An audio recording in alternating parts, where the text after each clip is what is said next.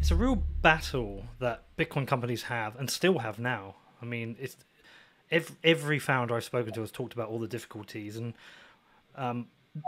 they're quite unique as well. I mean, firstly, security. You have the honeypot that people want to attack. I've spoken to many exchange owners about the challenges of constantly defending yourself of all different types of attacks. And when we saw Twitter attacks recently,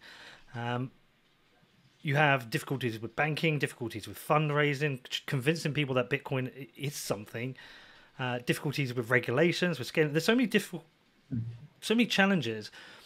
Do you think is this all tech companies, or do you think this Bitcoin world is just even harder? Just like it's a much harder beast to crack. Well, I mean, look, there's no startup out there that I've heard of that's easy or that was easy to start. I think there's kind of this narrative that people apply when they see something that's just really starting to work, and they don't see the 5 or 10 years of failure that preceded that, right? There's almost no company that I'm aware of, like, the Airbnb story. Those guys were crazy to have continued working on that. They were like in tons of credit card debt, every setback you could imagine. The thing was not working. They were like 3 years into it and broke, and like they should have given up, and they didn't, and it eventually worked, right? Pretty much every startup, if you look at it, there's some kind of heroic feat / stroke of good luck that manages to make it work. And I think crypto companies are no exception. That's true. I would say that was true for us as well at Coinbase. I mean, we had a stroke of good luck in the sense that the timing was right. We had started working on it, and then we rode a couple of those waves when things really got crazy and people wanted a place to buy it. We were it. But there was also some moments that they could have gone the other way. I look back in like the very early days of Coinbase. There was a couple coin flips where if it had gone the other way, like maybe we wouldn't exist now. So can you dig into any of those? Well, some of them were either fundraising events, right? That was like, if we hadn't gotten that one person to say yes, we probably would have not been able to hire and we would have shut down. Some of them were bank partners that we landed that were helping keep that revenue coming in. There was some definite security is a huge one, right? Like the early days of Coinbase, there was all kinds of people attacking, and we were a lot less probably thoughtful and had all the systems in place that we do today.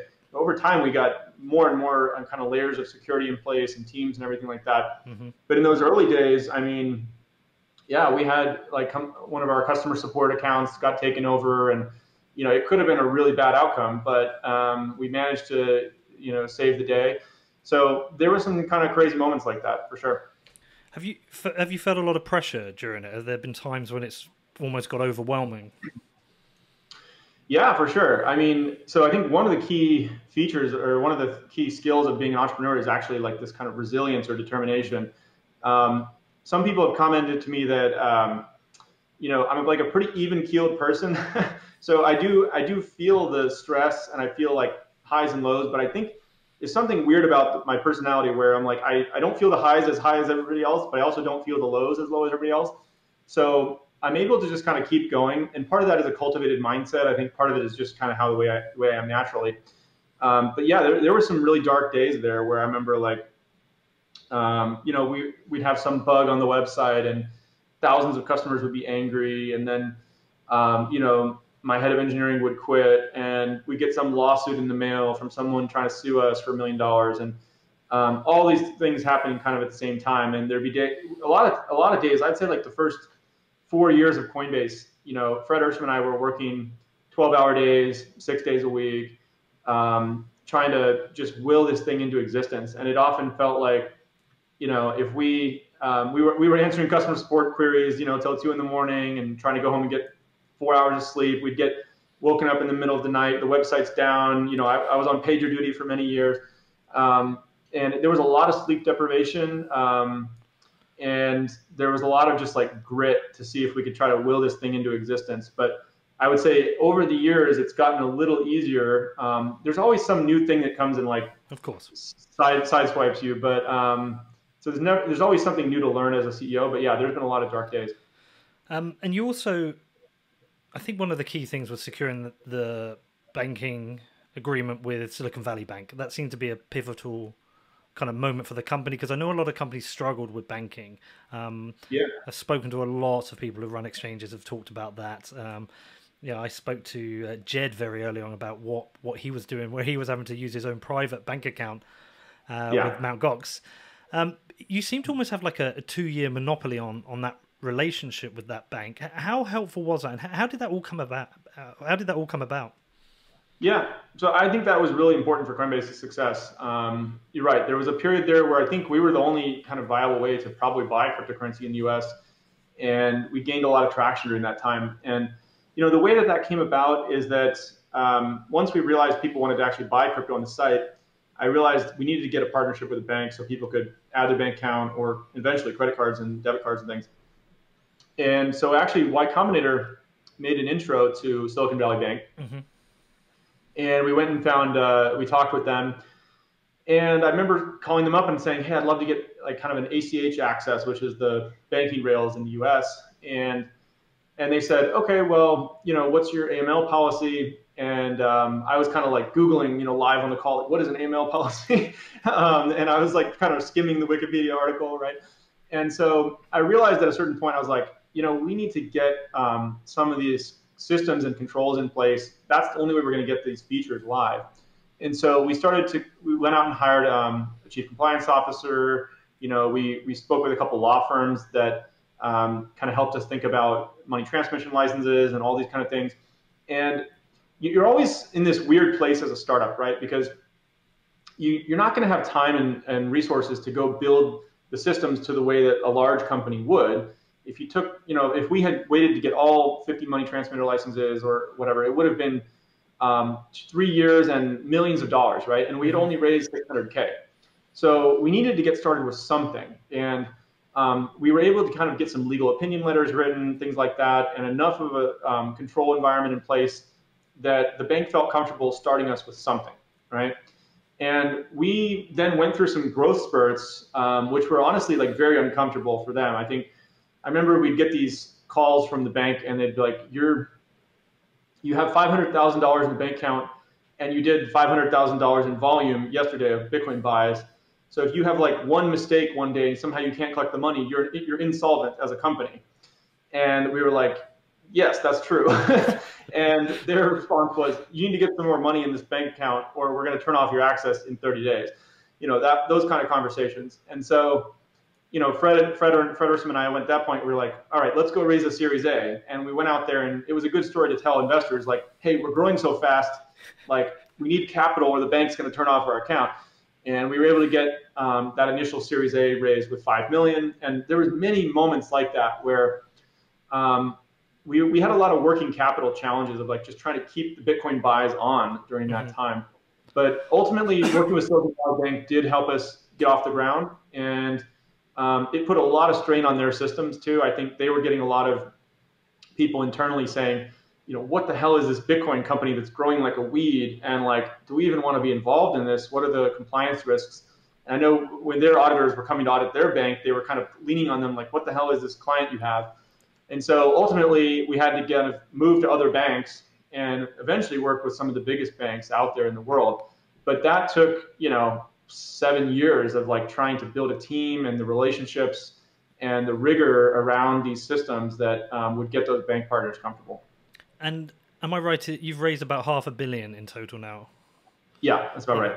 So one of the things one of the first questions I had written down for you, actually, I think it might have been the first one I wrote down, is what kind of pressure does that come with? Because I think that's a really interesting point, because a lot of people will look at the business and, for example, one of the criticisms is why list altcoins? And as I said, it doesn't bother me too much. Look, I'm not a fan of them, but I understand there's that competitive pressure. Your customers want them. It is a revenue stream. I get it. And perhaps that's one of the pressures that comes with, raising $500 million, in that you have a fiduciary duty to grow your company, right? So, but for you personally, what kind of pressures come with raising that kind of money? Because I've got no idea. Yeah, it's an interesting question. So, look, I think sometimes people maybe envision it as, you have this board, and once you take their money, they're going to pressure you. And I think there are companies where that's true, because there are a lot of examples of VCs that have come into companies and just, exited founders or like leaned really hard on them.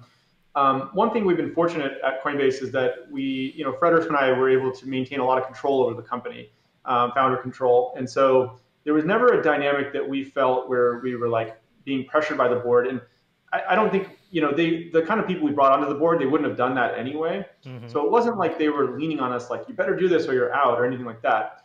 But at the same time, when you raise venture capital, you're doing it because you're trying to grow a big company. And Frederick and I wanted to grow a big company, right? That was kind of what we set out to do. So, I believe that all the decisions to add new coins, really came from us. I don't recall anybody on the board ever coming to us and saying, hey, you have to do this, or like, what are you guys thinking?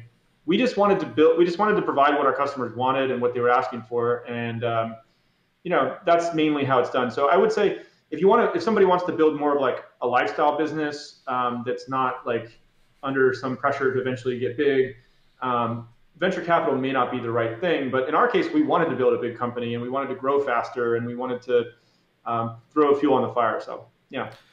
But does it come with any other pressures? Like, do you feel a pressure of having to like achieve some kind of goal or target because you've raised so much money? Let's see. I mean, there is some pressure in the sense that people start to watch your valuation, right? And the employees that you have joining the company as well, they're owners in the business. They're getting options with a strike price, right? And so they want to know, if I join and the strike price is this, what is it going to be in 2 years? What is it going to be in 4 years when these options vest? So I think there's some pressure from that point of view.